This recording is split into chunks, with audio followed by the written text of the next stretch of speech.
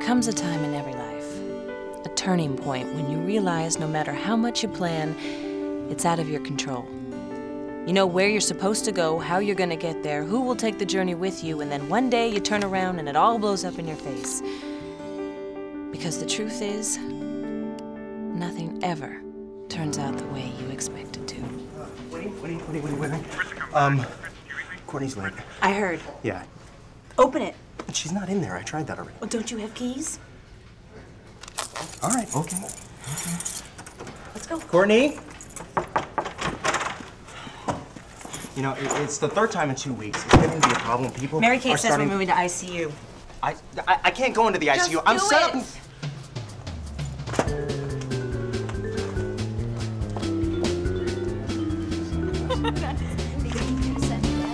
Great. When? Tell me Courtney's been here. Haven't seen her. Diva, my ass. These aren't even her own tits. We know the doctor personally. He's a friend, that's all. Yours are nicer, darling. Winnie, I need 10 minutes. I need a story. I've been backburner since you took me out of the wheelchair. I have nothing to submit for the Emmys. Out of my control. What? Oh, I thought the wheelchair suited you. What are they saying? Thank you. What are you saying? Where'd you get those words coming out of your mouth?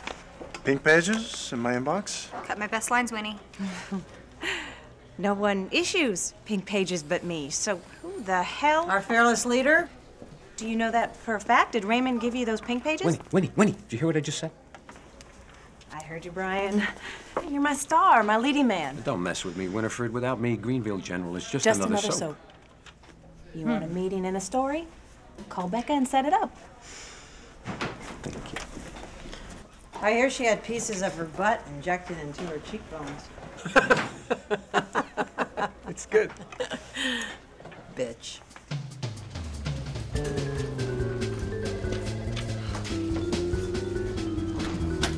Mary Kate, we have a problem. Exactly. We were just saying we have problems. It's the summer romance thing. Raymond keeps rewriting me. We have the hottest TV ingenue with the highest TVQ on our network, and we don't have a romance for her. That's what Brandon was just saying. Weren't you, Brandon? Talk to me. Well, go on, Winnie, tell him. I can give you Gone with the Wind if that's what you want. I'm ready to write it on paper now, and in fact, I will fly to New York and pitch it to you. Brandon? You were saying? Which part did you miss? I missed nothing, Winnie. You were talking about my daughter. The hottest soap ingenue on the network, your network, and she clearly needs a summer romance. See, here's my problem. Days is winning teens. Y&R hasn't even slipped half a point. School's almost out, and I haven't heard a single reason why anyone should tune into Greenville General. In the works, major storyline, I promise. Hot, hot, hot. Brandon covers the whole canvas. I'm counting on my team there. I want Courtney front burner. My daughter didn't book a pilot, and we want to keep her happy. Oh, Courtney is happy. She is ecstatic. Dean, you there? Present. You're my eyes and ears out there. Major Courtney, front and center. And not with Rod Steele. You keep my girl away from him. He'd stick a wood pile if he thought there was a snake in it. Find her a new romance. Something sweet and wholesome. Winnie, Greenville General may be Raymond Kennedy's baby, but you're responsible for the day-to-day. We can't let the old man undermine you. I could handle him, Brandon. He's an old fart. I'll draft the letter before I go home. Doesn't Raymond have a no-cut contract? Everyone has a price. Say the word, Raymond's history. Brandon? Hello? Hello? He's gone. Where the fuck is Courtney? She didn't show up for work this morning. I'm not sure if she made it home last night. If I turn on DMZ and see her scrawny ass, she hates me. You know that. It'll be fine, Mary Kate. She probably just forgot her call time. About the pink. Fuck the pinks. Find Courtney. Don't worry about the pinks, Winnie. Just say the word and Raymond's history. Oh, chocolate pudding, chocolate pudding, chocolate pudding, chocolate pudding. Rod? Rod? Rod! Shh. I know you're in here. Rod! I'm preparing. Oh, yes, I know how you prepare in here. Everyone does. Look, if that's Courtney you have It's back not. there, just tell me. It's not Courtney. Why can't I have a little privacy? Because you're a lying sucker. Hi, Winnie. It's not what it looks like. course not. You're just having a meaningful exchange of ideas. Where is she? We broke up. Look, the last time I saw Courtney, she was screaming at me to go fuck myself and polishing off a bottle of vodka in Venice. You broke up with the boss's daughter and left her in Venice? She has a dependency issue. And an eating disorder. All right, look, if anything happens to Oh, look, don't be stupid. Daddy's the boss. He's not gonna fire her. No, but he could fire you if he finds his little girl dead in a gutter. Maddie, use protection. If you get knocked up, I'll send Tracy up to her room and I'll bring her down a tall redhead.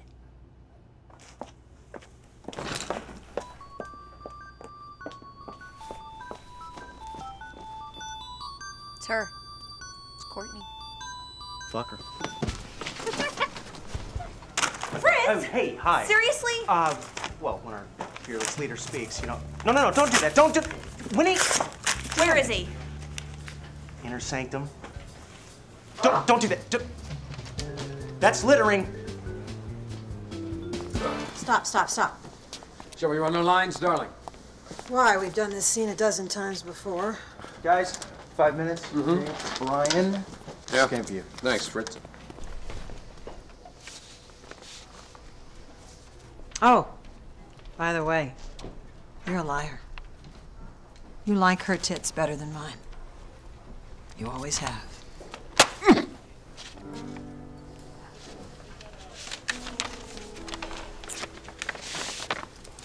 Shit. That bitch is divorcing me again.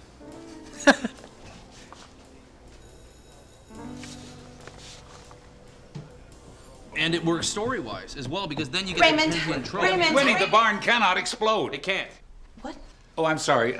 Winnie, I want you to meet Julian. Who? Hi. Raymond, we need to talk. It's important. Oh, all right, Winnie, just settle down. Now, come on here. Just should sit I down. leave? No, I want you to find out how things work around here. Now, what is it, dear? What can I do for you? Raymond, you can't keep rewriting me. We had a deal. No pinks. I didn't rewrite you. Oh, thank you, dear. But this is a great scene. It came to me in a dream. It undermines my authority. What is he still doing here? We see, Julian wrote a beautiful graduate thesis on soap operas. What was the name of it? Dickens' The Daytime, America's contribution to the canon of serialized literature. Mm-hmm. Tell her how you describe me, huh? No. Oh, come on. Well, he's the godfather of American soaps, a legend in his own time, the creative genius behind the second longest running daytime drama, Greenville General. You hear that, Winnie? He appreciates me, and that's why I hired him. Hired him for what? To be your creative consultant. But Raymond, you can't do that. Of course I can do it. You heard what he said about me. I am a legend in my own mind. Raymond. Raymond! Raymond. Oh my. Raymond? Are you okay? Raymond. Oh. Oh my gosh.